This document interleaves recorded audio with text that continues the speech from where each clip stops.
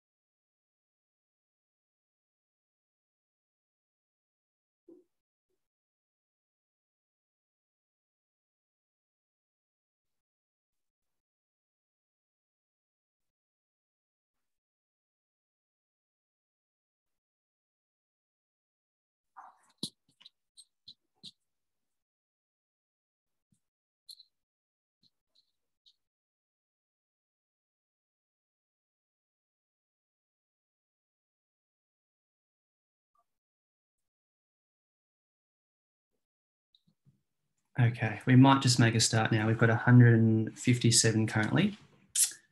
So good evening, everyone. My name is Mason. I'm the events officer from the Pre-Vocational Anaesthetics and Critical Care Society, also known as PVACCS.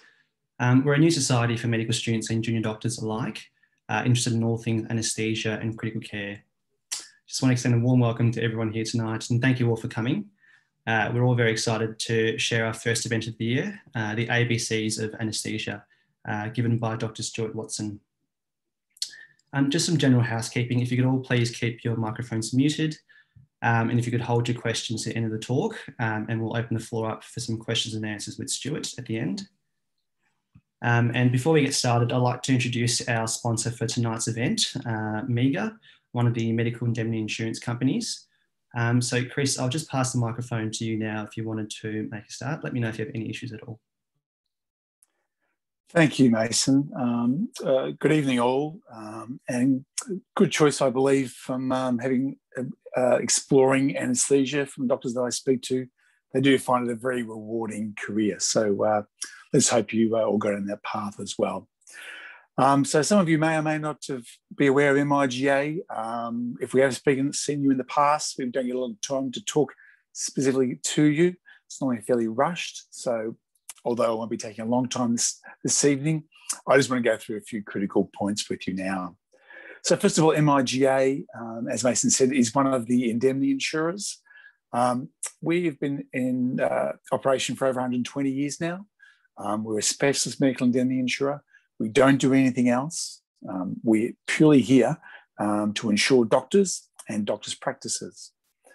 The reason why you should take our cover whilst you're a student is that the benefit is that we would cover you for things such as rounds. We'd also cover you if you do electives. And the coverage also provides cover for Good Samaritan acts if you're in one of those unfortunate situations and you feel that you need to provide assistance. But I think one of the key factors is the support that we give to the students. You do get access to 24-hour-a-day, 7-day-a-week medical legal advice. And that advice is actually provided by qualified solicitors. You may hear that the hospital provides a certain level of cover, and that may well be correct. But we're here to ensure you and look after your interests. So if there are any issues with the information that's provided, now you can call us up and get free access to this advice now. Some of you may well have already joined potentially another insurer. We encourage you all to join all the insurers, which I know is a bit ironic and a bit unusual that an insurance company would suggest that. The reason being is that it gives you a choice longer term who you want to insure with. If you're going to sign up with the one because you've only seen MIGA tonight, then that may not be the best option for you longer term. So we believe it's best for you to join more than one insurer. At the moment, you may or may not be aware, the coverage is provided free whilst you're a student. In fact, our coverage also remains to be free for 2.5 years after you graduate. And the current pricing for doctors in training is $60, which we believe is a very compelling offer given the services that we can provide to you. So you can join at any time, but I would obviously encourage you to join as soon as possible. Just step onto our website and there's a simple application form, which shouldn't take you more than 5 or 10 minutes to do so. If you do have any questions, please feel free to call us. We're more than happy to ask or answer any questions you may have. With that, I'll leave you to your rest of your presentation and have a good night. Thank you. Great, thanks, Chris. Thanks for that. Okay, so let's get started with tonight's event. Without further ado, I'd like to introduce our speaker for tonight, Dr. Stuart Watson. He's one of the 4th-year anaesthetic registrars from St Vincent's Hospital, Melbourne. Stuart graduated from the University of Melbourne in 2013 as part of the last class of undergraduates. He then worked at St Vincent's Hospital as an intern as a resident for a number of years before being accepted onto the anaesthesia training program. In 2019, he was awarded the Renton Prize for the highest scoring candidate in the anaesthesia primary exam. And since then, he's been quite heavily involved in teaching the primary exam, including creating the website ketamine-nightmares.com. He's hoping to subspecialise in either cardiac or paediatric anaesthesia. And after finishing training, he looks forward to resuming his hobbies, including playing cello and riding bikes. So thank you, Stuart. I'll let you take it away. If you have any issues, just let me know. Okay, can you hear me there? Mason can tell? Clear, it's perfect. Great. So firstly, thanks very much for organising this, Mason. Great initiative on your part. Thanks to everybody for tuning in as well. It's great to see a lot of people here. Interesting to think that this may not have happened a couple of years ago because we weren't using Zoom. So there you go. Yeah, so what I'd like to talk about today, well, actually, first of all, I'm getting to my slides. Here we go. The first thing would be a disclaimer. So I'm an accredited trainee of the Australian New Zealand College of Anaesthetists. I belong to St Vincent's primarily, and they second me to various places. I'm here tonight, I'm just talking in my own capacity. So anything I say here is really just on me. So feel free to ask any questions about that, about the things that we're talking about. So let's get on with things. What I'm hoping to talk about is a little bit about me, first of all, how I got to be in the position that I'm in, what I do on a daily basis, what my training looks like. And then I want to talk a bit about yourselves and what you might get out of an anaesthesia rotation should you choose to do one. And I'll try to make the case to you that that's a good idea. And I also want to talk a little bit about a few medical topics. We'll see how much time there is left after all that's been said before that. And I'd also like to open before some questions. I'm going to keep things fairly general for this first one, given that this is the first event that we've had in this regard. The other thing that might be useful to know, Mason, do we know what's the mix of audience members here? Are they mostly medical students? Do we have junior doctors? Yeah, I think we've got some junior doctors and medical students. I don't know what the proportion is, but certainly our scope is quite broad. So okay, sure. Well, all for the better. So starting with a bit about me. So I graduated in 2013, as you heard, and that's what does that make me? Having 6-7 years of doctoring under my belt now, and that's gone very quickly. There's a saying that the days are long, but the years are short, and I can say that's certainly true. So my first year was an internship at St V's. I was a medical student at Austin. I decided to just go somewhere different just because. I heard the teaching was good at St Vincent, so I thought I'd give it a try. I stayed on the next year as a surgical HMO. Did a bunch of different jobs there. Then I did a general HMO year after that. I was thinking more about critical care at this point in time, and this is where I first did my first anaesthesia rotation. After that, I got into the critical care HMO3 position, which is, for all intents and purposes, a year-long interview for the training program, and sure enough, got in the next year after that. So I'm currently PGY8, I guess, next year being my fellowship year and final year of anaesthesia training before consultancy and all that follows from that. As for what anaesthetists actually do, I thought I'd just explain what happens in our training first of all, just so you can see what does a year look like and what does a day look like and so on. So my first year was at Box Hill. That was a secondary hospital in Melbourne, about 20, 30 k's east of the city. They do a lot of general stuff, a lot of obstetrics, a little bit of peds.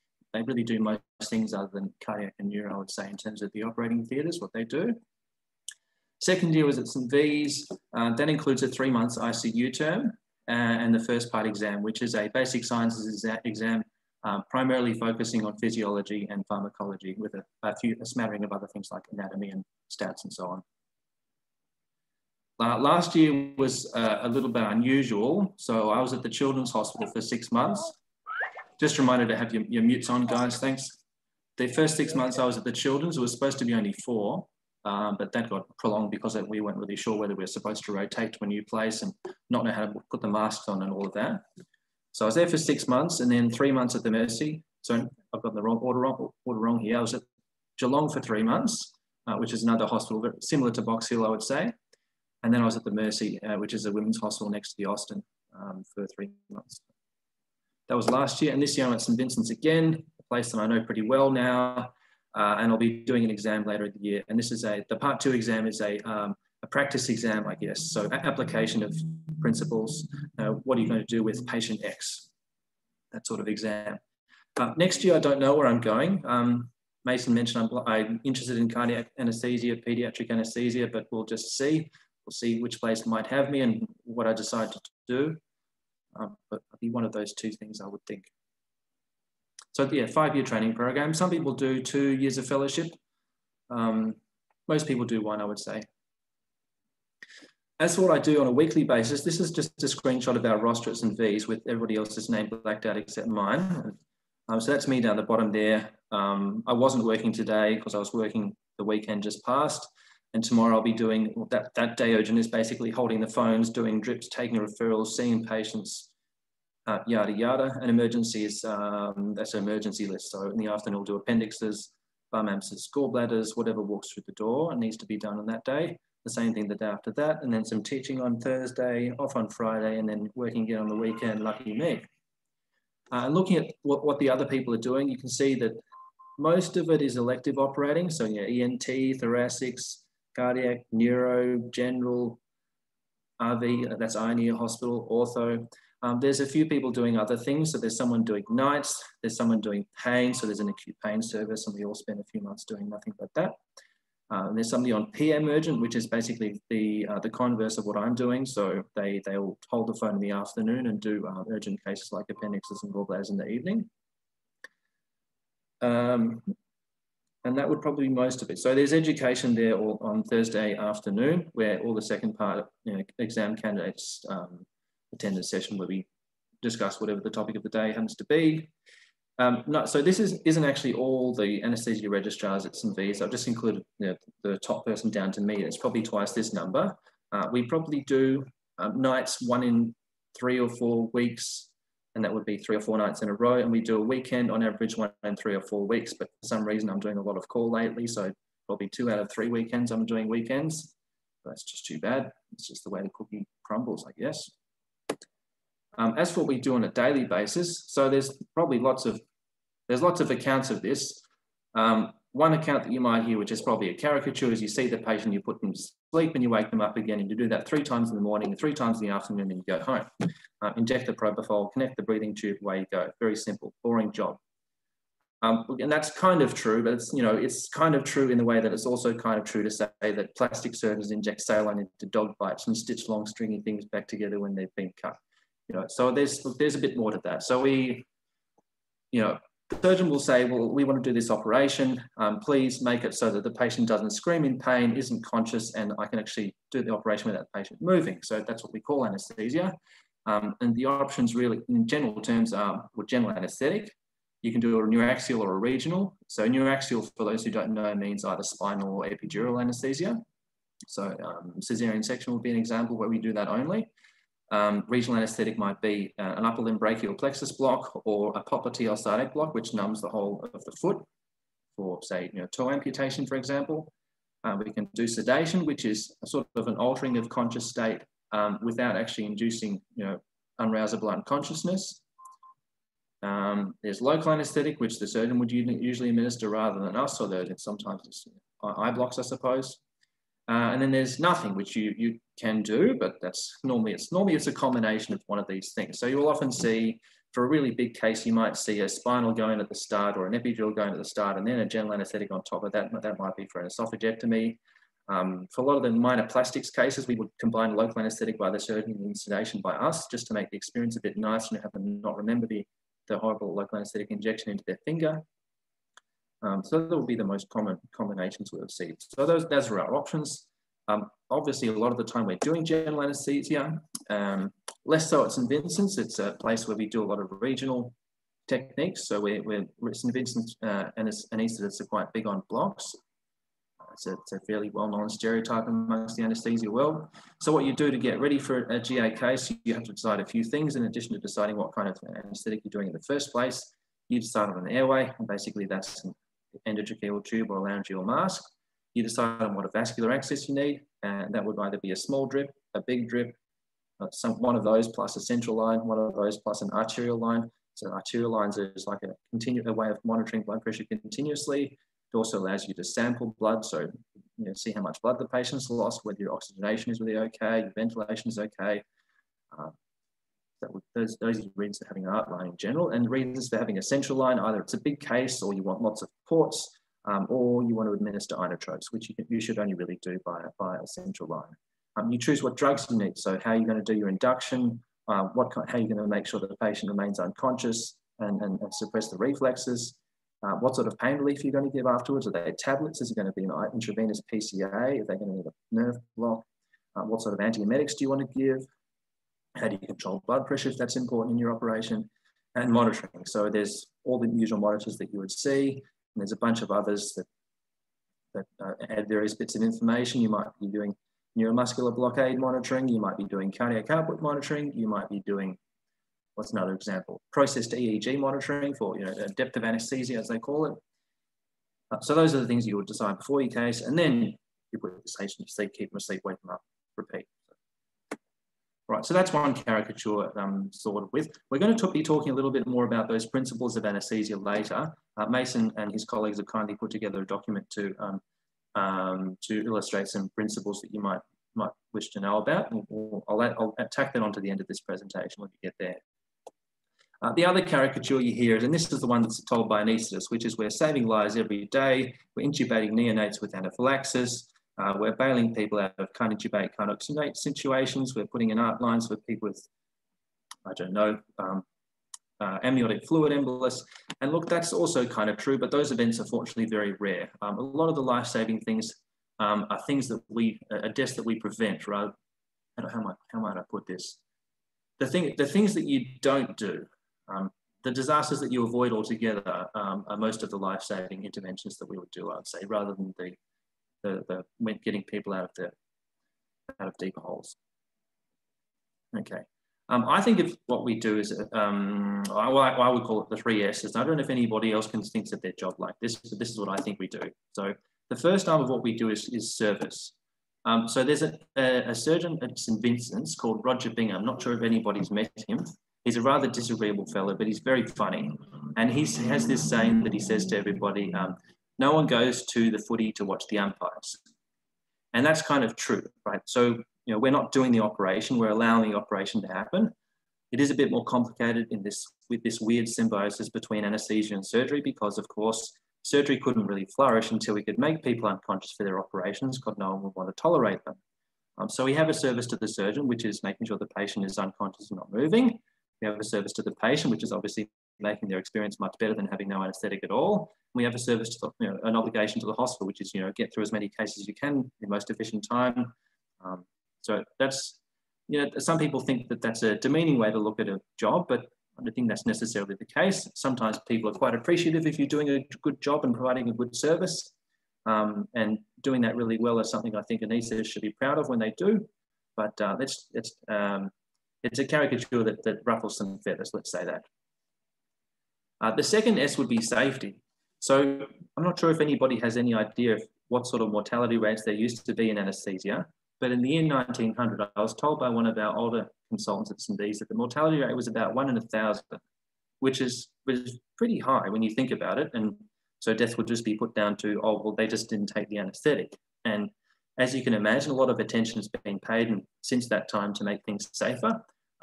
Some of that's been due to drug development. So we have much better drugs now. So for example, chloroform, I think used to cause terrible arrhythmias in young people that just caused them to die on the spot. And there are others that were flammable, and operating theatres would actually, the patient would actually catch on fire. Cyclopropane was like that. So the story of all these drugs that were developed is to, well, let's not do that terrible thing which this last drug did. And of course, we find there are new problems, but eventually you get better and better and better. So we do have very good drugs now, partly also due to monitoring. So we have now pulse oximetry, which people didn't used to have until maybe, 1990, something like that. So it's really not that long ago. We had developed a critical monitor like that. And before then, people just used to make sure the chest went up and down and just occasionally checked that the patient wasn't blue, which sounds awful, but that's what you had. So those are two things that have been very important. But also the education of anaesthetists is way, way, way better, I think, now than it used to be. The Part 1 exam is quite a notorious exam, but I think it's very useful that we learn all the things that we do, because it changes the way you administer your drugs more or less, and it changes what you do for your patients in the first instance, in the anaesthetic techniques that you choose. So safety. Yeah, so anaesthetists are also involved in perioperative medicine. So hence this, I guess it's a furthering of this session with safety that we have. What we're really wanting to prevent altogether is what I would call another group of three things. We don't want any deaths, we don't want any maiming. So, no strokes from central lines, no terrible neuropathies from blocks, no cardiovascular collapses causing permanent brain injury. We don't want awareness, of course. So, but there's a whole bunch of other things which are really unpleasant for patients to go through, which maybe not as big ticket items as those, but still significant as far as they're concerned. And the third S would be suffering. Now, we haven't paid as much attention to this one, I think because getting mortality down was such a priority, but there are lots of other things which you can imagine which really bother patients, like having heaps of needle attempts, suffering in pain, having lots of nausea, being hungry because they're fasting for 3 days, being cancelled again and again, and just being generally afraid of the whole thing. So all of these things I see all of these things as being our job. The suffering element, it occurred to me that this was important mostly when I was at the kids, because it's very hard not to feel, a great degree of empathy for a little kid whose illness has absolutely nothing to do with them and only bad luck. And so they have a vascular access. It's not that they have a vascular access service there where they sort out central lines for kids to make sure they don't suffer through too many needle attempts. Pain is number 2 on that suffering list. And so you might be interested to know that acute pain services, if you've seen them, are actually pretty new inventions as well. They've only been around for a couple of decades. Used to be that a patient having a laparotomy would just get, at least this is I'm told, a 6-hourly IM injection of pethidine and a cup of concrete, and away you go. So pretty unpleasant, but we're pretty good at pain relief now. There's not many people who have to suffer miserably through pain during the perioperative period. So all of these things are priorities of anaesthetists, I would say, and we're always trying to get better at them. Obviously, there's a bit of a loop going on between safety and suffering, because having a catastrophic event is suffering in itself, and it's quite demonstrable that having terrible pain is also bad for a patient's general health. So if your pain relief from rib fractures, for instance, isn't adequately treated, then you're at much higher risk of pneumonia or dying. So that's how I look at our job. What else do I do? You saw that I'm doing call this week, and I said last week as well. So we're holding the phone a lot, taking referrals, figuring out what needs to happen and where, who needs to see what patient. the phone does ring quite a bit, and that starts to be a bit of a drag, but that's the way things are. Often looking at patients on the computer, they can be quite slow, and that's pretty frustrating too. So look, what I'm getting at is every job has its frustrations. Anaesthesia has its for sure, but you deal with them, and there's plenty of good things about our job. I think making the operation as painless and as misery-free as possible is a good outcome. Sometimes you're dealing with surgical teams not telling some porkies as well. Look, you get the joke, obviously, but most of the time people are pretty reasonable, but you always got to be on the lookout. And likewise, patients are mostly pretty reasonable too, but sometimes you have your issues there. I think maybe this meme's a bit of a mean meme, but I think it's probably true that we overestimate the amount of time that we overestimate the incidence of patients generally complaining about pain rather than generally being in pain. I would think I think we're inclined to believe them not quite as much as we should. But anyways. And of course, doing cannulas. Yes, that's what anaesthetic regists do, right? We take cannulas, and I can tell you that I know within a nanosecond of me picking up the phone and hearing the person's voice on the other end of the line that it's going to be a cannula request, because they look like this, or they sound like this anyways. That's how I imagine they must look. And that's fine. It's really nice being able to help people. I think we could do better with cannulation in general. I've been hoping that we might set up a midline service, which is basically like a long peripheral IV in the forearm or upper arm, that kind of thing. They tend to last a bit longer than the 22 gauge hanging out the back of the hand kind of thing. So I think that'd be good. They do that pretty well with the kids, and I'm hoping that would spread elsewhere to other hospitals. We'll try starting with some Bs and see how that goes. So yes, cannulas. That's what I do. As what the consultants do, well, they're rolling around in cash, and they're riding their $5,000 push bikes and drinking nice coffee. So yeah, me in 5 years, hopefully. No, I'm just kidding. Look, they practice anaesthesia, so most of them are anaesthetists. Some people work in chronic pain as well, or acute pain, or perioperative medicine, but really the bulk of people are just doing anaesthesia. There are all sorts of subspecialties within anaesthesia. Most people do a bit of everything because that's what they quite like to do. Now, some people, the geeky people, tend to do cardiac. There's also neuro, obstetrics, pediatrics. There's regional fellowships, which is really taken off since ultrasound technology's gotten a lot better. And there are also some airway fellowships as well, so where people learn to deal with these complex airway issues. So there's airway tumours, tracheostomies, rigid bronch type ventilation. There's all manner of difficulties that can be thrown up by airway tumours. So airway pathologies in general. Most people work in both public and private, I would say. Some people work full-time in public and they're called staff anaesthetists. People who work part-time in public are called visiting, or VMOs, visiting medical officers, I think. And some people do private only. I don't have a very accurate sense for the proportion of people that do each, but I'd say most people do a bit of both. It's nice to do a bit of both. And most people have a special interest of some sort, and the college is very encouraging of this. I'm quite into teaching. Some people are into research and writing papers and figuring out new things. Some people sit on college committees for safety and quality. Some people are examiners. I'm sure there's others as well, but those are the ones that I think a lot of people do. So that's enough about me. I want to talk a little about you and what you might get out of an anaesthetic term and how you might conduct yourself in order to get the most out of it. Okay, so why might you do it? So here are some obvious reasons. We all want to get better at vascular access. It's very nice being able to put that difficult drip in when no one else can. Makes you feel like a bit of a hero, so that's all great. And the patient's often very grateful to you as well. So that's pretty nice. We also, I used to think, well, doing anaesthetic term will teach me to intubate, and that'll be really handy too. But this is a dog, by the way. Unfortunately, humans' airways go around a corner, whereas a dog, if you just get the dove in their mouth, you can just pop it straight down. I've never done it myself, but that's what I'm told how it goes. Those are the vocal cords, that sort of V-shaped thing down the bottom. Those translucent looking things, the vocal cords.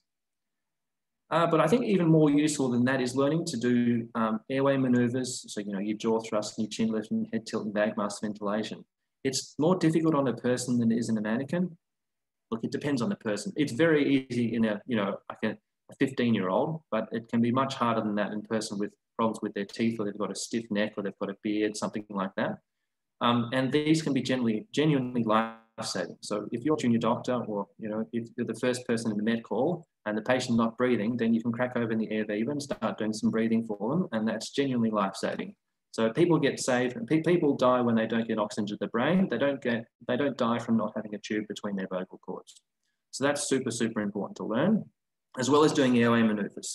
So if you're an intern or a resident doing an anaesthetic rotation, you'll spend quite a lot of time in ECT list, that's electroconvulsive therapy for those who don't know, where you give a slug of propofol and some succinylphonium and then bag them until the succinylphonium wears off. In the meantime, they get their shock. You also spend a lot of time in gastroscopy and colonoscopy lists, where basically patients get administered propofol sedation and they have no airway device. So you learn really useful skills in those lists, I think. You learn how to bag properly. You learn how to do airway maneuvers, which is not easy to do in a very large patient with sleep apnea, say, having a gastroscopy where the airway's half filled with this camera thing and the patient's being stimulated and the risk of laryngospasm. It's not an easy thing to do. So I wouldn't be discounting the utility of those tiddlywinks lists as you might think of them. So that's what I think you can get out of a term. Learning to bag, mask, and do some airway skills. That's right up there.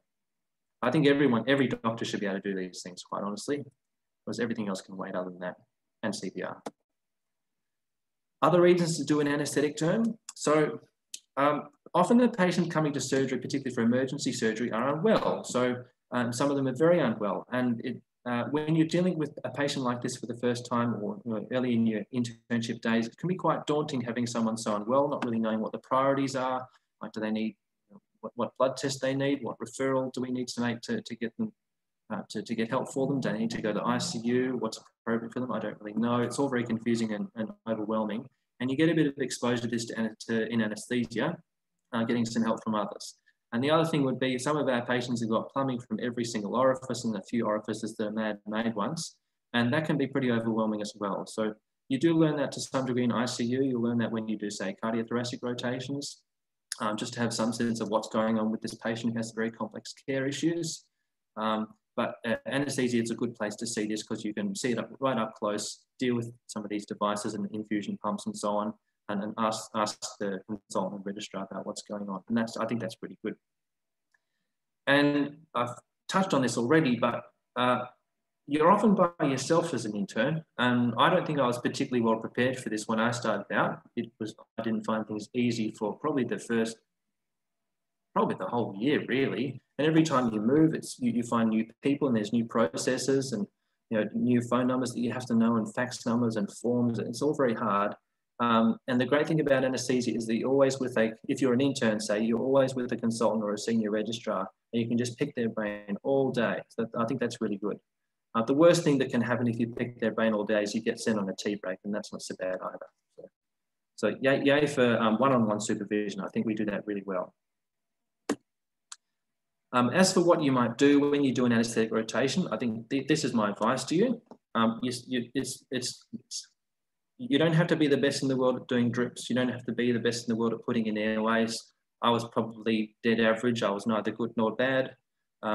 But what I did do was I read up on the patients the night before. I try to read up on whatever conditions they might have, just know a couple of things, what you need to know about pulmonary hypertension or heart failure or ankylosing spondylitis, whatever it is that's relevant to the anaesthetic. Read up a little bit about the surgery that they're having if you don't know what they're having, or if you're not familiar with that operation. And just do a good summary, right on your anaesthetic chart, a good summary of the patient's comorbidities, what tablets they take, what are their test results, and just have that to hand when the boss arrives. And that's people will find that very, very helpful if you do that. Get there with enough time in the morning to see your patient. So clerk your patient, examine them, make sure to find out when they've had their tablets that day or whether they haven't. Listen to the chest, listen to the heart sounds, have a look in the airway. And then take the patient around to look, if you're feeling good about things, take the patient around to the anaesthetic room with the nurse. And then when you get there, you check the patient in, you make sure they've signed their form properly, they've got their blood product thing signed, the name's correct, all of that. And once you've done that, you're ready to go. So then have a go at the IV, if that's what the patient's needing. And if you have a go at the IV, that's great. If you miss, don't worry, it doesn't matter. It's something the consultant can do blindfolded. So what they can't do blindfolded is do all the assessment, which is your hard work from the morning and the night before. So if you got to that point, people would be very, very impressed. I'd be very, very impressed if you've gotten all that done.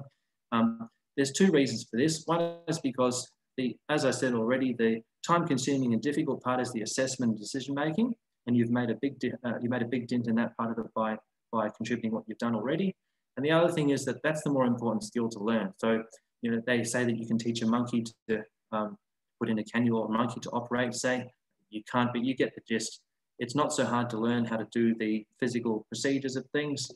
What is important and difficult and more relevant to the patient's welfare is, you know, what is the decision making, and that's the part that's difficult to learn. I don't think I've gotten that much better at doing procedures since maybe end of second year, when I'm now, you know, mid fourth year. But I've gotten quite a bit better at decision making and knowing what priorities are. So that's the reason for that. So if you do that, then you've done a good job. If you're wanting to do a few extra things, this is what I'd suggest. There's a great book written by Ian Harley and Philippa Hoare. Philippa Hoare is an anaesthetist at St. V's. This was the only textbook I read when I was in HMO2. I think it was HMO2. No, I was in HMO3. I was third year out, the general year. I think I read this book. And that's pretty good. That's a great book to start with. I don't think you need to read any other textbooks until you're getting on the program and studying for exams. But there is plenty of other things that you can learn though. And I did do quite a bit of this. So just general Googling, YouTubing, there's lots of good material out there. Obviously, there's lots of garbage on the internet as well, and it takes some discernment to know which is what. You usually get a sense for it from the first couple of sentences, whether they know what they're talking about and whether it sounds like a reputable organization. University of Kentucky, I watched heaps of those. They're pretty good. They're quite exam focused, but I think they're good for learning about ordinary anesthetic drugs and things. The Strong Medicine channel is pretty good. That's a physician's channel, not an anesthesia one, but lots of that's relevant for anyone, by the way. There's a chest x-ray series, there's an ECG series on there, which I thought was really, really good and better than any textbook I'd read, including ECG Made Easy. I thought it was better than those. Everyone knows Life in the Fast Lane. BJA Education has a summary of every anesthetic that you could think of and a few that you couldn't. Every comorbidity, it's a very good website. It's not been updated for, lots of the articles are getting older now, but they're still very, very good. That's as far as I went. If you want to do other, oh yes, that's right. What's really good, I think, is if you've read a little bit and then you come to work and then you ask some questions about the whys and the hows and wherefores. And I think then you can have a discussion that you and the consultant or the senior registrar can really enjoy. And I think it's much more enjoyable to do it like that way, both for you and for the consultant or the registrar. And I can speak from being both sides of that conversation. Much more enjoyable to do it that way than starting from scratch and just explain the very basics. And then you can start to have some interesting conversations. And I found that I did this. I learned a lot more, and I was quite interested in what I was learning about. And once again, once you ask a hard question that the consultant doesn't know the answer to, you've done very well, you've impressed them, and they'll say, well, how about you go and have a tea break now rather than bothering me with your questions? Although they don't tell you that. They just say, how about you have a tea break? That's good. Coffee break. Other things, some people do audits, get into research projects if you're wanting to get, show that your enthusiasm or learn a bit more, but mainly to show enthusiasm is why people do these things in reality. And that's all good. I think I did a little bit of an audit, but doing major qualifications like Master of Medicine, all of these things will add to your CV. I don't think they're 100% necessary. I think prioritizing learning your trade is more important at that point, but if whatever helps. Ask around if you find an anaesthetist or registrars who are training, and ask them what helped them get on the program, what they did, what courses they sat, where they learned in. So I did some ultrasound diploma. Ask them about that, and most people are pretty happy to tell you what helped them. As for whether you should do anaesthetics as a career, it's difficult to target this part of the discussion because we've got medical students, we've got JMOs at different levels, we've probably got some people already in the stream.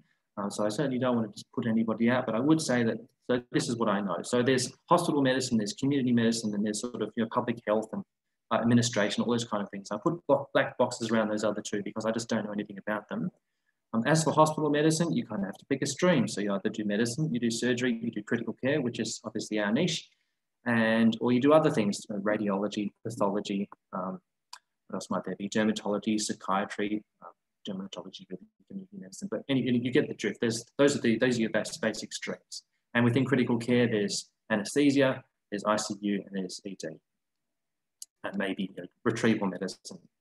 But the small fry, really. Okay, so those are your choices.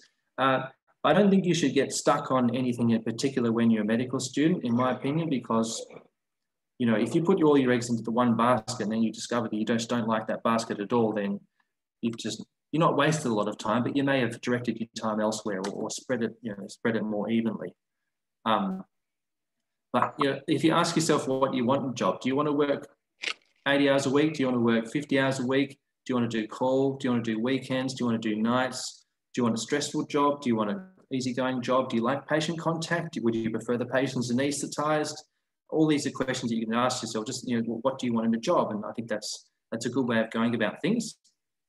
The other thing I'd say is, and this might be peculiar to my interest. So with this well-validated Big Five model of personality, which I think is really helpful to understand for all sorts of reasons, but one of them might be choosing your job. So these are basically 5 dimensions on which psychologists think that people vary. It's not quite like the Myers-Briggs model where so each of these is not a personality type, it's a dimension along which people vary. So you got openness, which is like the artistic thing, conscientiousness, which is, well, it's obvious what the rest of them mean, really. Extroversion is extroversion, agreeableness is, politeness and compassion and so on, and neuroticism being negative emotion. We all vary in these things. So like I say, they're sort of variables that, everybody has a little area that they'll fall on each particular one of those, and that's what makes up the personality. And the other thing I'd say is that people vary I think it's sort of normally distributed, really. So you have on agreeableness, for instance, you have the more agreeable people on the right of screen and the disagreeable people on the left of screen. And you have people at the extremes, and you have people in the middle, and most people are sort of in the middle. As for where anaesthetists go, I don't really know where anaesthetists are with openness. I think it varies quite a bit. Most doctors are really high in conscientiousness, so that kind of goes without saying. Anaesthetists are probably not that extroverted because they're doing things by themselves, but that varies. They're not necessarily agreeable because obviously the patient is unconscious. We're not sitting in a consult room having a long conversation.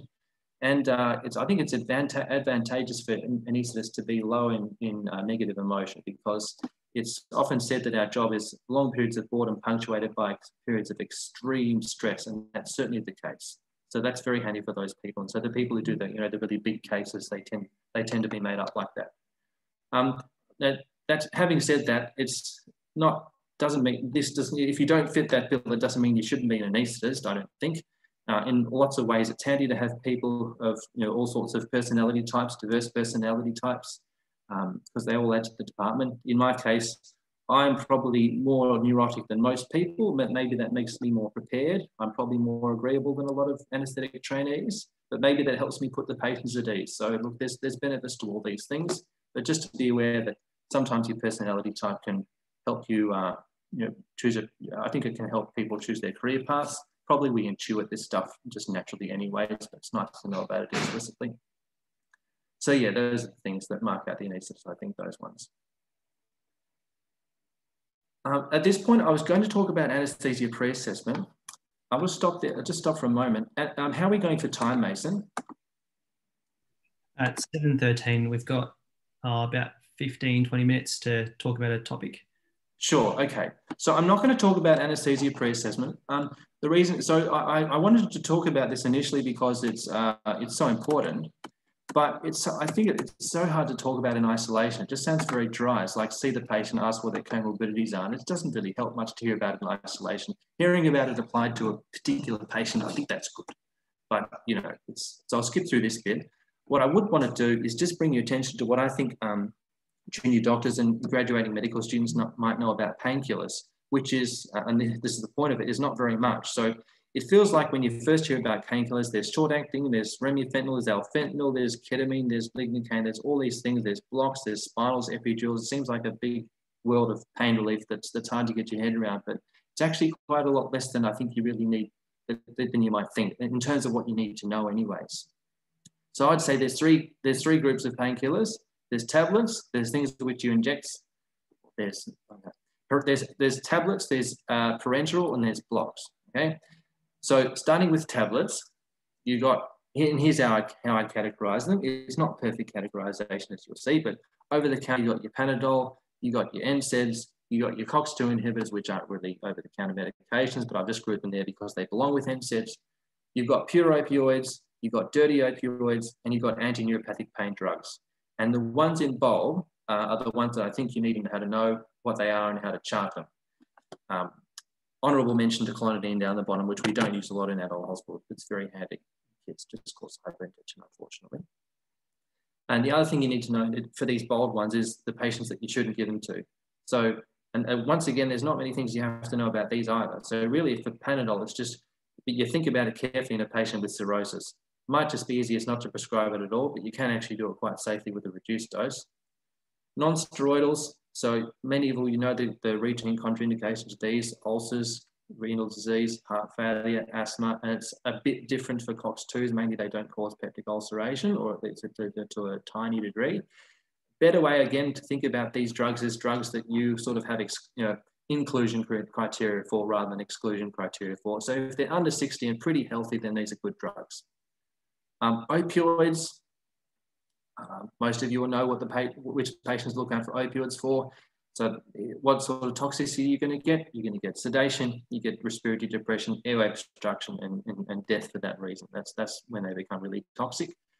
So you look at in patients with sleep apnea, you look at in the elderly, you're really careful in patients who are drowsy, and you're also really careful with patients who've been started newly on benzos because they cause synergistic respiratory depression. So just be aware of those. Often dose reduction is just fine. Tramadol, you avoid in patients have seizures because it lowers the seizure threshold, and it's a serotonergic drug, so you avoid it in patients who are on SSRIs or tricyclics because of the risk of serotonin syndrome, although it's probably not that great. Tapentadol is a new drug. It has opioid and noradrenaline effects. It's a really nice drug. It causes quite a lot less opioid effects. We think it's less addictive. Not been around that long. I guess we'll see if it's the holy grail, but it seems like it's a pretty good drug. So those are your tablets, and then you've got parenteral. And among parenteral drugs, you've got drugs which you can sort of inject with a needle straight in, as in intramuscular or subcut, and really the only one you prescribe on a regular basis is morphine. You've got IV boluses, which is, well, you can do morphine for those as well, but the ones you're charting on the ward, you definitely don't give IV morphine on the ward. You give IV Panadol, and you give IV Tramadol, and you can give other things, but you tend not to. There are intravenous PCAs, which for those who don't know, it's basically an IV line set up with an infusion pump with an opioid in it, and the patient presses a button and they get an injection of an opioid. So rather than having to ask the nurse for painkillers all the time. And anaesthetists tend to prescribe those. It's a bit hospital dependent. Sometimes EDs set them up, just varies a bit. And we have IV infusions, and really the only IV infusions we use to a significant degree are ketamine and lignocaine, even lignocaine not that much. So they're your parenteral options. You've got IM subcut, you've got IV bolus, IV PCA, and IV infusion. Once again, the ones in bold are the only ones I think you need to know how to chart. Really not that much. And we have nerve blocks, which is anaesthetist business. Just so you know what there are, there's central nervous system blocks. So I told you before, epidural and spinal and neuraxial blocks. And erector spine is a newish one, which is used for rib fractures. It's a bit voodoo. We think that it goes through some costotransverse foramen from back there into the paravertebral space to cause pain relief for rib fractures and thoracic surgery. Not really sure. It sounds a bit sus, but it seems to work. We have peripheral nerve blocks, and these would be brachial plexus blocks. So you can go at various points in the neck. You can do femoral nerve blocks, and you can do popliteal-sciatic, which, as I said, I think I mentioned that before as well. It's used to numb everything below the knee, really, particularly for foot and ankle surgery. It's great. And we have sort of wound blocks. There's a bit muddy here because some of them are in planes, some of them are just in wounds. So you can put them in the rectus sheath area, you can put them in the transversus abdominis plane. So some of them are plain blocks, some of them are just stuck in the wound, and just infuse local anaesthetic there. So invariably with these blocks, we're administering long-acting local anaesthetics, so propivcaine or bupivacaine, and sometimes you give some additives if it's particularly for epidurals. So you add some opioid and you add a bit of adrenaline because it just makes them work better. And those are the blocks. You've got central nervous blocks, you've got peripheral blocks, you've got wound blocks. And that's basically painkillers. A few afterthoughts, there's patches, rectal, sublingual, nasal, which we just don't use very much. So, and that's basically painkillers. So you've got, yeah, so you've got tablets, you've got parenterals, you've got nerve blocks. And I think just knowing about the ones in bold, knowing what the doses are, what the frequency is, and the patients that you shouldn't give them to, and that's really it. It's not too bad to get your head around. And I thought I'd drop antiemetics in there as well, because that's often something that people wonder about. And these are really the only drugs we use. Dexamethasone's for intraoperative use. It prevents nausea and vomiting, not very good for rescue. And you got Maxilon, you got ondansetron, cyclizine, droperidol. We don't really use anything else very much at all. Oh yes, and you shouldn't give the anti-dopamine drugs to people who need more dopamine. So that's it. That's the things that the people you shouldn't give those to. That's kind of it. So that's all there. I was going to have question time here. Mason, do you think, should I just go through your slides a bit as well? I've got some things to say about those. I think it'd be good. It won't take too long, hopefully. And yeah, sure. We can leave like 10, 15 minutes of questions. There hasn't been many. There's only been one question that's come through the chat box. Okay. No worries. Just give me a minute. I'm going to bring up the other document that Mason's kindly put together for us. And just for everyone else, the recording will be made available to all members, and we'll be releasing that shortly after this session. Okay. All right, so I'll be totally honest. I'm a bit hesitant to go through this topic because, and the reason for this is I made some pharmacology lectures that I put on YouTube a couple of years, well, actually last year during coronavirus when I couldn't get there in person and trying to do it on Zoom just fell in a heap. The computer didn't work. So I made some YouTube videos for the primary exam candidates. And the topic that I thought was really interesting, but no one else watched the video for, was the principles of general anesthesia, depth of anesthesia, what does the definition of the thing actually mean? So whether no one's actually interested in, or whether I'm just really bad at talking about this topic, I don't know, maybe it's both, but I'll give it a go and I'll tell you what I think. So I like this page. So I don't know if anybody's heard of this before, stages of anesthesia. So these are Arthur Goodell's stages of anesthesia. Arthur Goodell was a war surgeon. I think he was a First World War surgeon. And by that time, ether and nitrous, or particularly diethyl ether, which is like a ancient precursor of the volatile anesthetics we use now, that was in use, you know, in regular use there. And they didn't really do intravenous induction. They just sort of stuck the mask on and the patient went to sleep like that. Now, you can imagine that when you inject a big bolus of intravenous anesthetic into a patient's circulation, they go from 0 to hero. So from 0 to very anesthetized very quickly, and you don't really see any progression through stages of this and that. But when you do an inhalational induction, particularly with a drug which has high solubility and therefore has a great capacity for uptake and the onset slow, you see these stages. So, and if you ever see a child induced have a gaseous induction of anesthesia, you definitely see this. So the first thing that happens is they get a bit subdued, and that's sometimes called analgesia. It's probably more of a sedation type phase, I would call it. So they're conscious still, and they can be aware, maybe some decreased awareness of pain, maybe amnesia, probably. And at some point after that, the nervous system reflexes just get let off the leash and the body goes berserk. So the patient's wriggling about terribly, particularly children, and their eyes will go googly, so their pupils will be dilated and they'll point outwards like that. It's quite bizarre for parents, and they need to be warned about that. Their breathing will be obstructed and irregular, and their heart rate will jump up, and it's just quite flighty. And now all those things are all well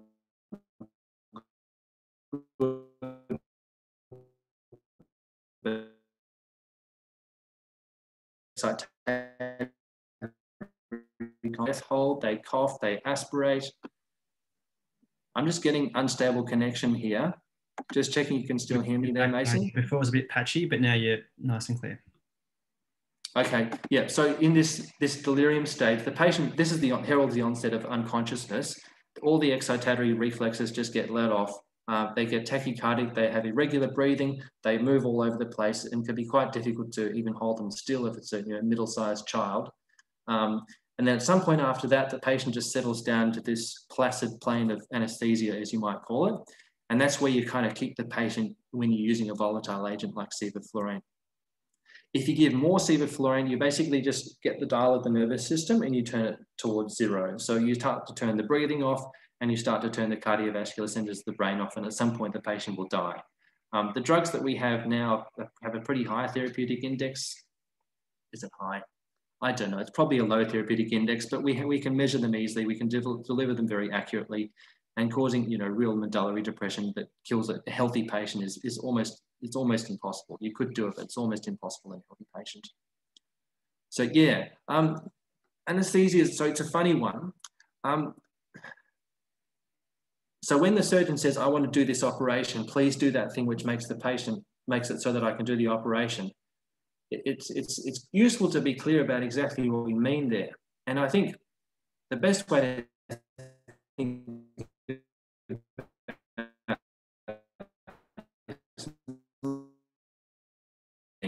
the patient wants to be unconscious and the surgeon wants to be still, because it allows them to do their surgery without damaging anything.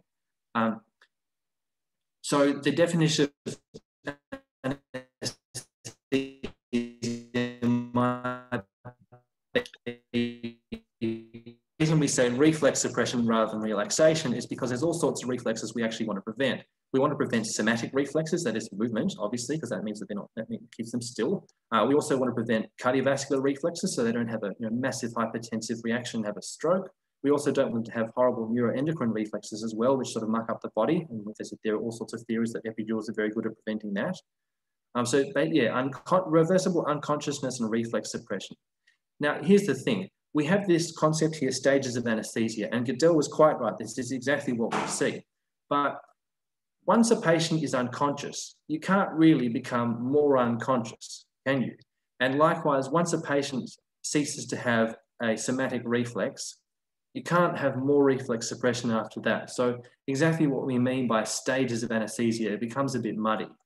Now, what you might say as a substitute for that is that at increasing concentrations of drug, the probability of there being a response to X reflex or the probability of the patient being conscious becomes progressively less and less. So that might be what we really mean when we say stages of anesthesia or depth of anesthesia. We also have these depth of anesthesia monitors, which are processed EEG monitors, which use various elements of those waveforms and also some EMG data, and put into this big black box thing and produce a number between 0 and 100 and said, look, this is how sleepy the patient is, where 100 is awake, 0 is dead, 40 to 60 is ideal, and that sort of plane that you want, and that's probably your stage 3 plane, stage rather.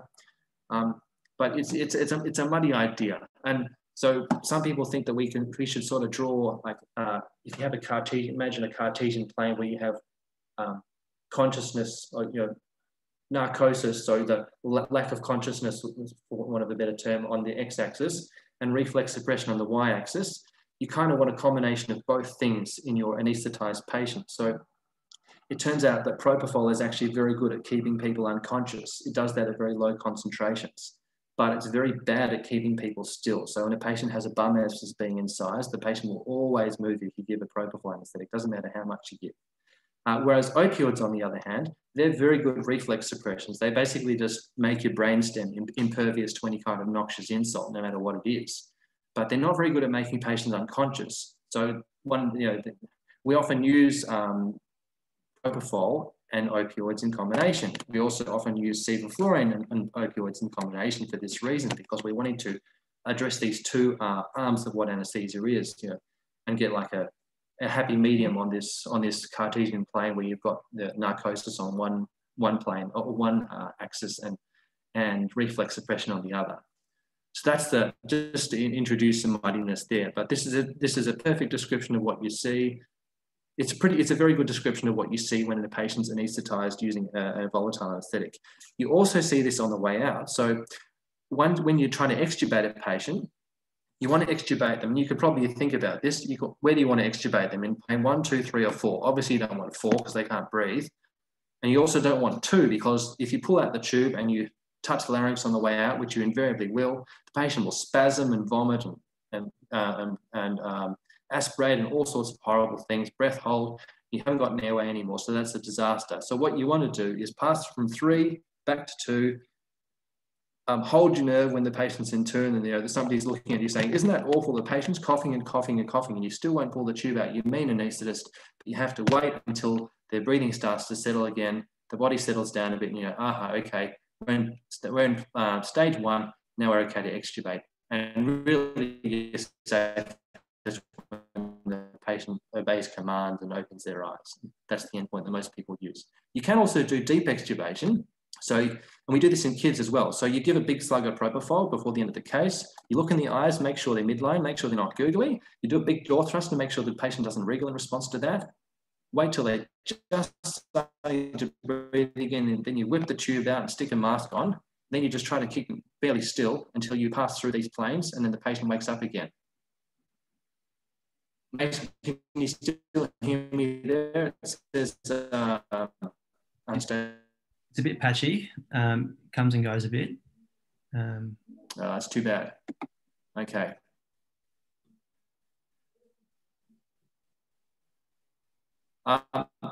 Just induction anaesthesia, which is where you go from 0 to 3, if you like. You have maintenance where you stay there, and you have emergence where you have to wake the patient.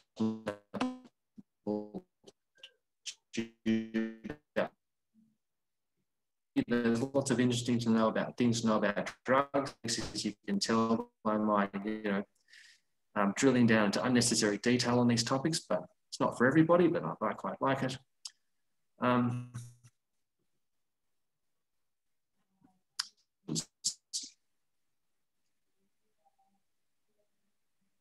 Sounds like we're having some audio issues as well. Sorry for that. It's okay, I think you're back now. You'll have a look. Okay.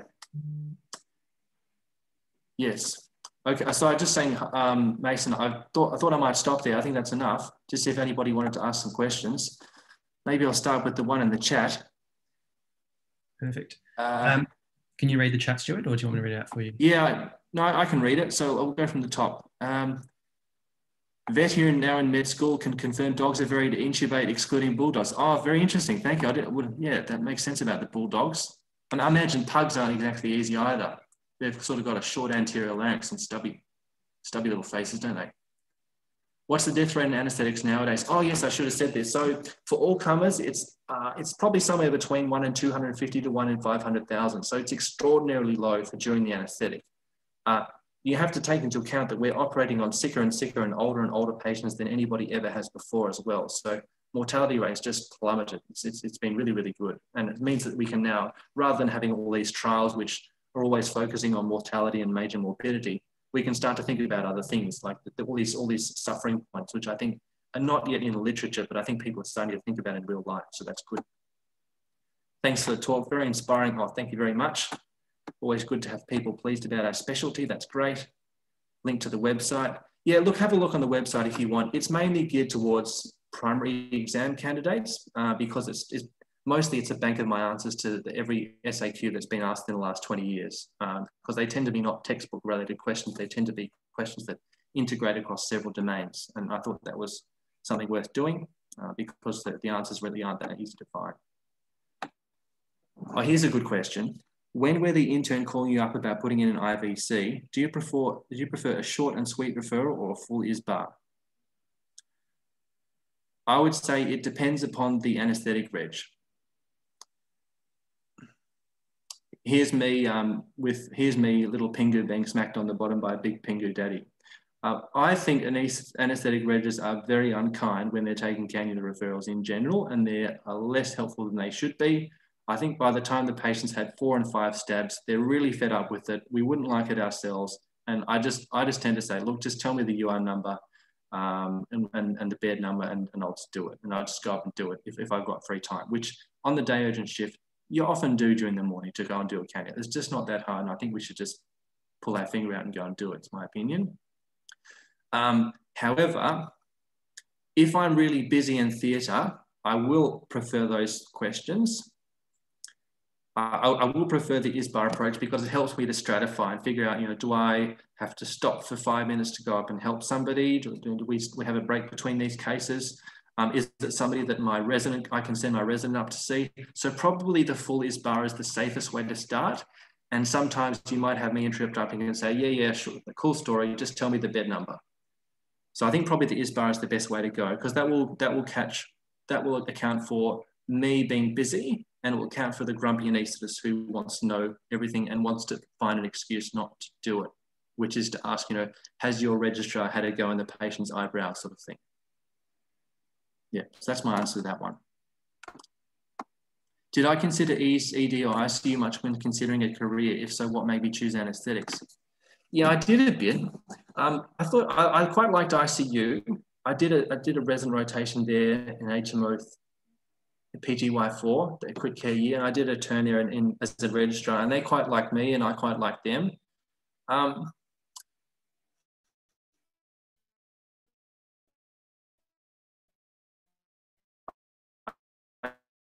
That dual training for a bit, but I think it's hard to do two things well.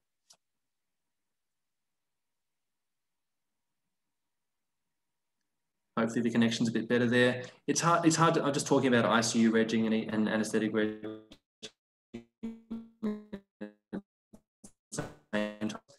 Subspecializing is something that is sort of demanded these days. I think I'd rather just stick to one. But ICU I do like. I also like ED. So another one of the things which you should use to decide whether what you want to do in your career is, do you like being the expert in one thing, or do you like having a variety and being a jack of all trades?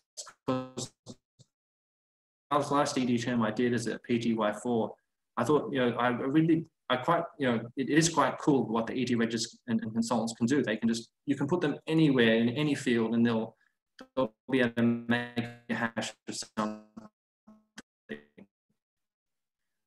Not experts, and they're always on the you know, on the lower end of the hierarchy when they're calling somebody up for advice. They always know less about the topic that they're talking about on the phone, but they will know much more about the person on the other end of the phone on any other topic in the whole of medicine. So I think that's kind of cool, being able to do lots of things.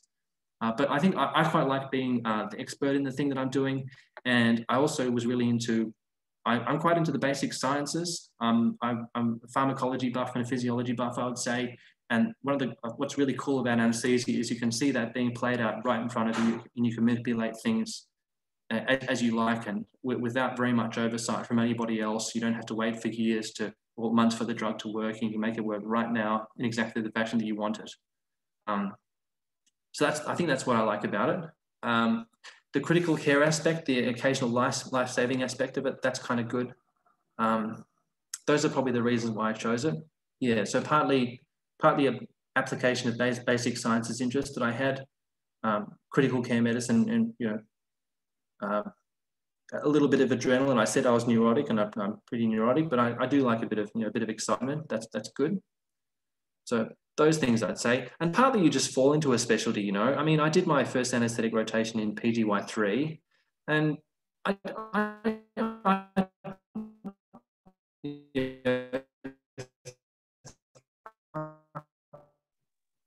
thinking about things. I like doing things. One of the, you know, I've been attracted to orthopedics. I like ID. I liked radiology. I liked all sorts of things. So I guess it was hedging my bets in some ways, picking a specialty where there's a bit of doing, a bit of thinking, lots of versatility in where you work, how you work, what kind of practice you have, whether you work 80 hours a week, whether you work 50 hours a week, you know, 120 hours a week. There's lots of extracurricular things you can do. So it appealed to me from that perspective. Hope that helps. Yes, the brachycephalic bleeds are typically difficult. Yeah, not to be recommended. Do you have any tips that get the critical care year that seems to be the roadblock into anos? Yes, I do. So the roadblock to getting your critical care year is getting an anaesthetic position in HMO2.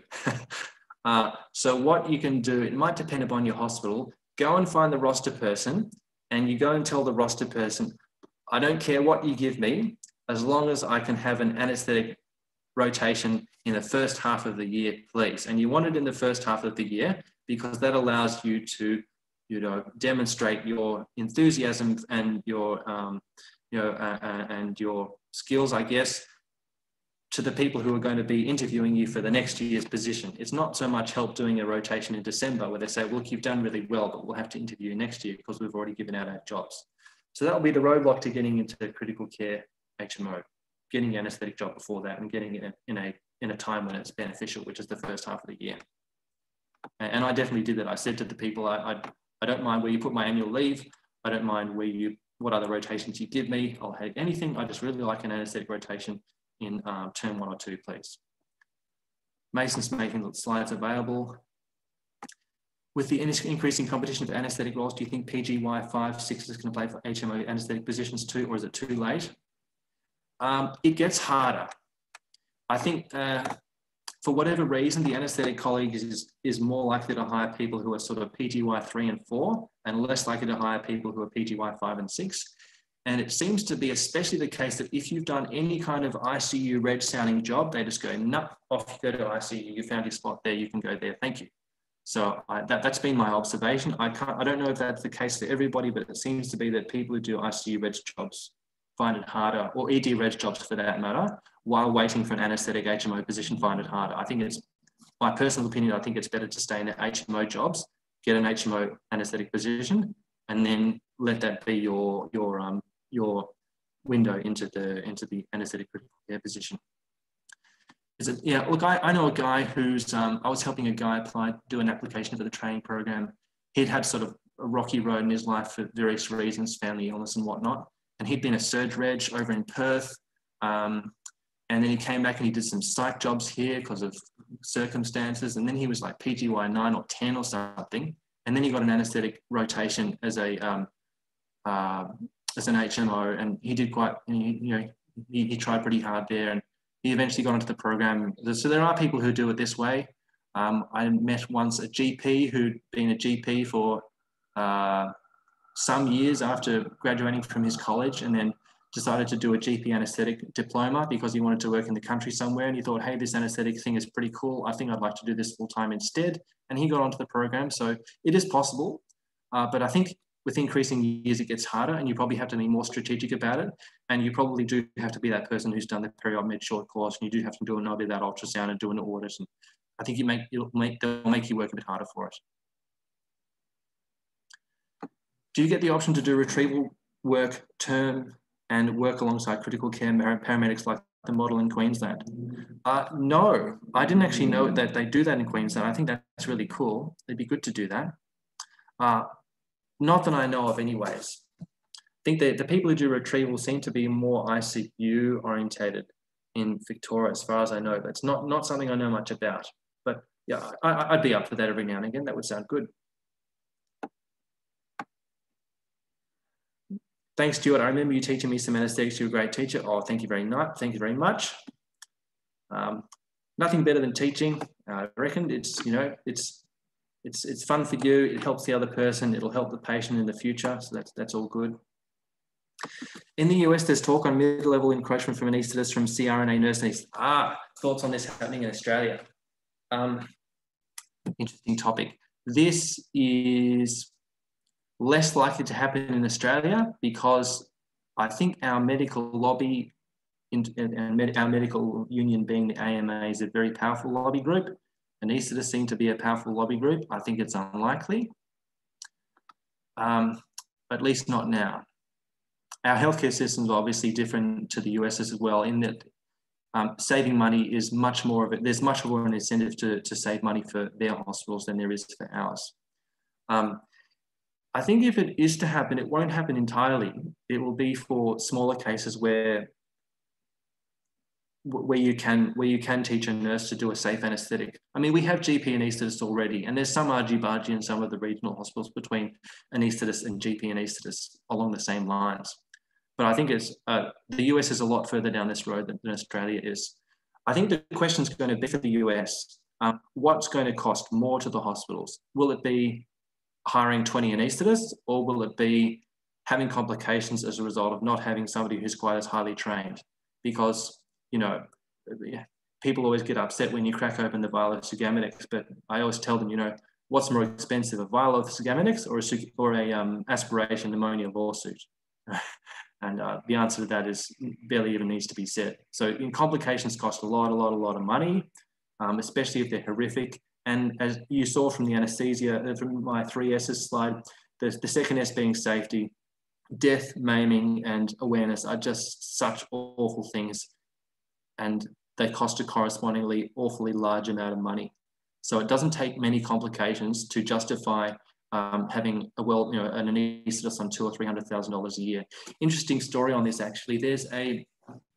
Some of you might know that anaesthetists do eye blocks. So jump on Google and look up subtenon's block. It's quite horrific. So you actually open the eye and you put these sort of clamp things in, and you cut open along the sclera, and then you dissect down to the bottom of the eye, and then you put a blunt needle down there and you inject. It's an awful looking thing. You also do peribulbar blocks, which is you inject under the eye, and by some combination of skill and sheer blind luck, you don't perforate the eyeball. Anaesthetists do those blocks. Now, when I first got to the eye, I thought, why on earth do we have anaesthetists going anywhere near that structure with a needle? We do not belong there. This is the domain of the eye surgeon. They do eyes all day. Why are they not doing these blocks? And the answer is that you can actually cause a patient to become anaesthetized when you do an eye block, because guess what? If you inject into the right plane, then all of that local anesthetic goes back to the brainstem. And you know what happens when you anesthetize the brainstem? You have a patient who's unconscious, apneic, and profoundly hypotensive. And if you don't know what you're doing, if you don't have critical care skills, that's a dead patient. And this has actually happened. And so after that happened, an eye surgeon said, that's it, no more of us doing our eye blocks. We're getting anaesthetists back to the eye blocks. So that's an example of where that trend can happen in one direction and then be reversed. Michael Jackson's death, I think, slowed things down a bit. Interesting that decision was made to replace the anaesthetists with CRNAs. I think it was a small medical center as well. Like, it wasn't like they were doing, laparotomies every day. It would have been, maybe gallbladders, maybe skin lesions, and maybe it is safe for nurse anaesthetists to do that. I don't know enough about it. I have to spend some time there to give you an informed opinion. But anyways, those are some thoughts. Do you miss more doing classical diagnoses or having continual care of patients, or do other aspects of anaesthesia make up for it? Yeah, I do a bit. I really like my ICU term, and I thought hard about doing dual training, but I think you can't have everything. You can't have everything, and anaesthetists have some things to their profession that nobody else gets, and we miss out on some things that other people get. And so I think it's a matter of what you prefer. Yeah, I do miss it a bit, but you accept it and you make it, and you rejoice.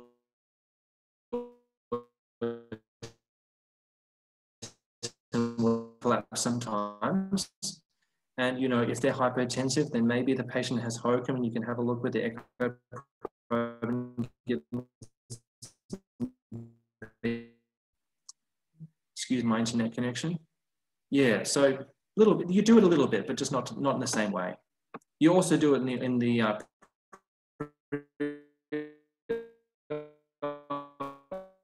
any tips of the interview for a training position? Anything that they're looking for specifically from Nasreen?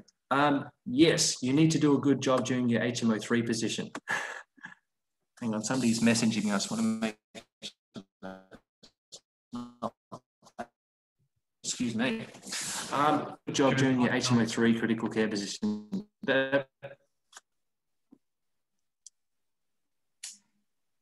Sorry, what was that? Was that you, Mason, there?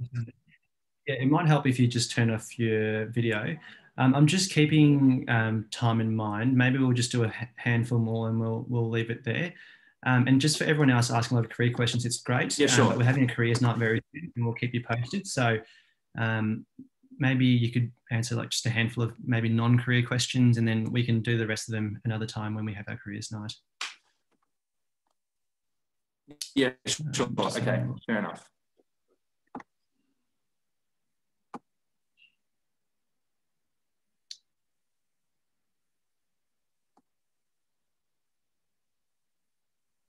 I don't know if this counts as a careers question. It's not really. Are CRNAs different to anaesthetic technicians? Yes, they are different. So anaesthetic technicians are basically anaesthetic nurses who aren't nurses. They're trained to do anaesthesia.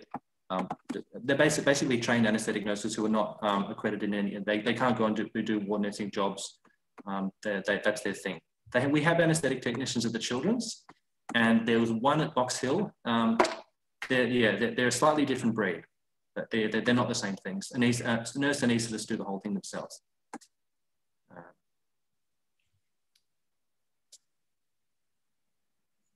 We'll just go to the last question, Stuart, if that's all right.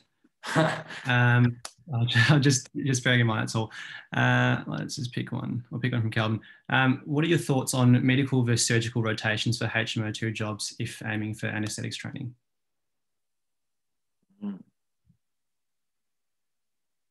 I think in a department, it's good to have some both. For me, I quite like having done a surgical rotations because it makes you understand what the surgeon's issues are. And you can learn more about the conditions which are requiring operating as well. So like if you see a patient with subarachnoid hemorrhage, that's a patient who you might well anaesthetize. If you see a patient with triple vessel disease requiring CAGs, that's a patient that you will anaesthetize. You may anaesthetize a patient who comes in with say, I don't know, bronchiectasis or something, but that's not the condition for which they're having an operation. So I don't know if that helps. I think that there's advantages to both, but I quite liked having done a surgical HMO year. And it makes you think about, you know, in terms of using this umpire motif again, I think that's, it makes you understand their issues. So, you know, when you see it, sometimes it really is a pain when you do a block that the surgeons didn't want, say, that kind of thing. And are we doing a lot of, this is Kobe Bryant. It's a bit concerning that Kobe Bryant is there. Not sure how he got there. Nisa's doing a lot of time sibling alibi. Yes, we do. So it depends on the list. In a very high turnover list, you have no time to do anything because once you've done the anaesthetic, you've secured the tube, you're doing your operation paperwork, you're doing the your anaesthetic paperwork, you're doing your recovery sheet, you're doing your med chart, you're doing your fluid chart, you're doing your own personal records if you do those. You're drawing up drugs for the next one. By the time you've done that, you're done. It's time to go to the next one. In a long case where there's heaps going on, there's lots of bleeding, you don't have time to do any of that. But sometimes, yes, long boring plastics case, aesthetics training, no, it's not for me. Not for me. At least not yet anyways. But yes, there's idle time. I did say that before that anaesthesia is long periods of boredom punctuated by short periods of absolute terror, and that's the case. Long periods of boredom, yes. Right. Will that do? I think that's the last one. I think we'll leave it there. We'll leave it there. On behalf of everyone from PVACCS and everyone here tonight, just like to say a massive thank you, Stuart, for spending your time on a Monday night to give this talk. I think we all found it incredibly insightful and we've all learned many things which we can take going to our anaesthetics rotation. And for everyone else, thank you all for coming tonight. I hope you enjoyed our first event. We've got many more exciting events coming this year, including a careers night, educational webinars such as this, and sort of practical workshops coming up as well. Just make sure you like our Facebook page as we regularly post high yield fact sheets like the one Stuart's got up at the moment. And our next event will be the ins and outs of ICU given by an ICU registrar from Monash Health tomorrow night with a special speaker, Claire Berry, to give some interview advice, which is particularly helpful for those HMOs applying for jobs or final year medical students applying for internship. Well, that's all. Stuart, anything else? I think that'll do. Thanks very much, Mason, for organising this. And thanks for everybody for coming. Hope that helped. And good luck with wherever you are in your careers. Okay. Thanks, everyone. See you later.